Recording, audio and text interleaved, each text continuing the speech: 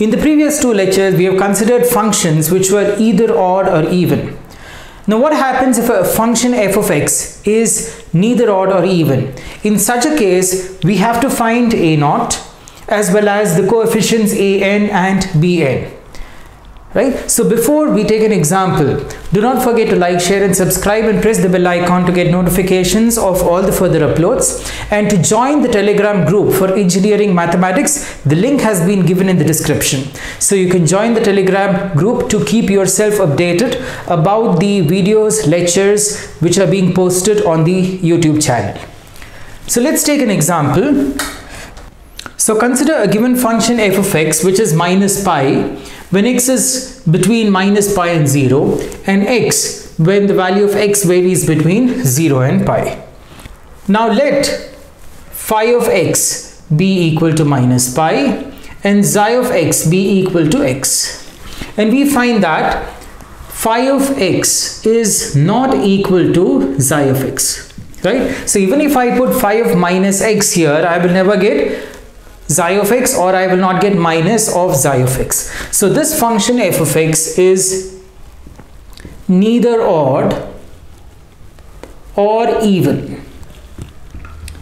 So in such a case, we have to find a0, an as well as bn.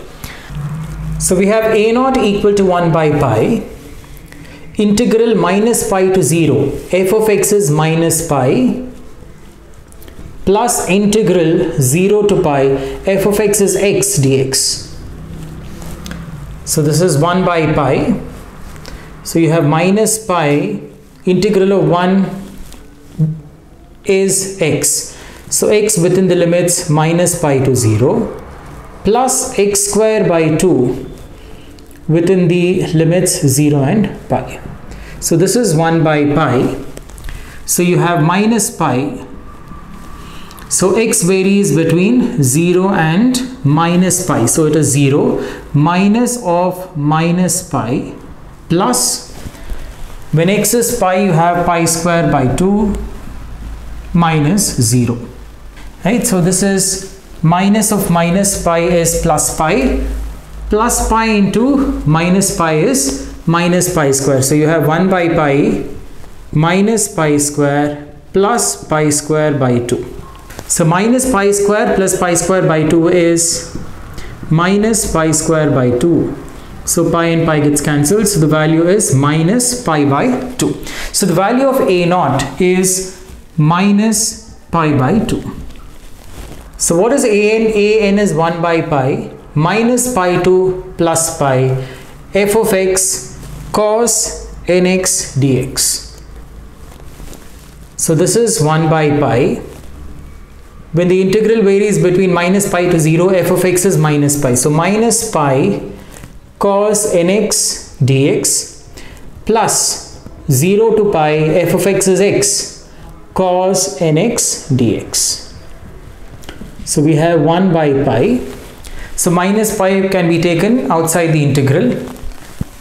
So you have minus pi integral cos nx. Integral cos nx is sine nx by n with the limits varying between minus pi to 0 plus, so here this is the first term and this is the second term.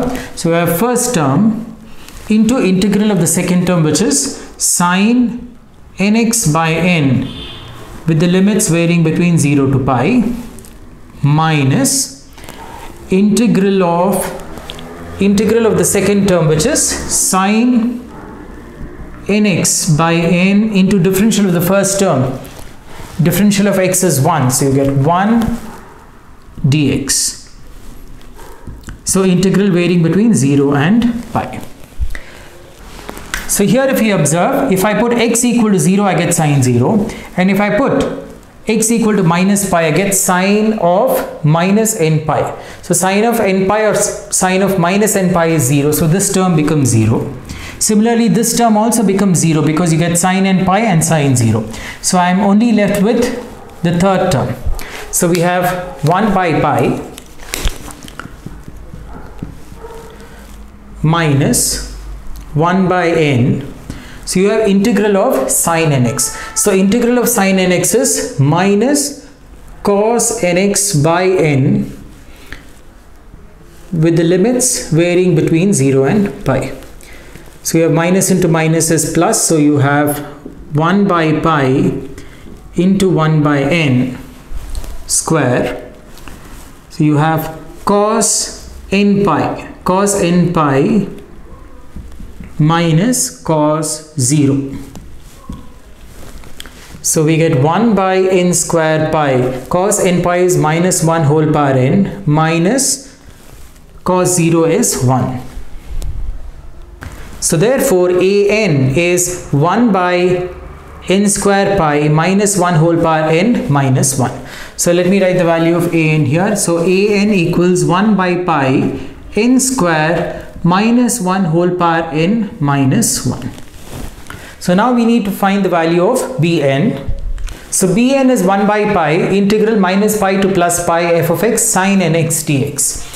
So this is 1 by pi integral minus pi to 0 f of x is minus pi sine nx dx plus integral, you have 0 to pi, then you have f of x is x sine nx dx. So you have 1 by pi minus pi integral sine nx is minus cos nx by n with x varying from minus pi to 0 plus. So here you have x as the first term, sine nx as the second term. So you have first term into integral of the second term. Integral of sine nx is minus cos nx by n with x varying from 0 to pi minus integral of the second term, which is minus cos nx by n into differential of the first term, which is differential of x, which is 1 dx with integral varying between 0 and pi.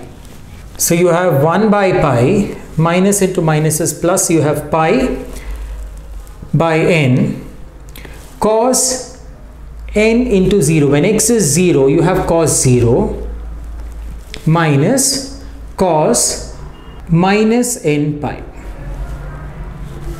Right? So you have x is equal to 0 here, here x is equal to minus pi.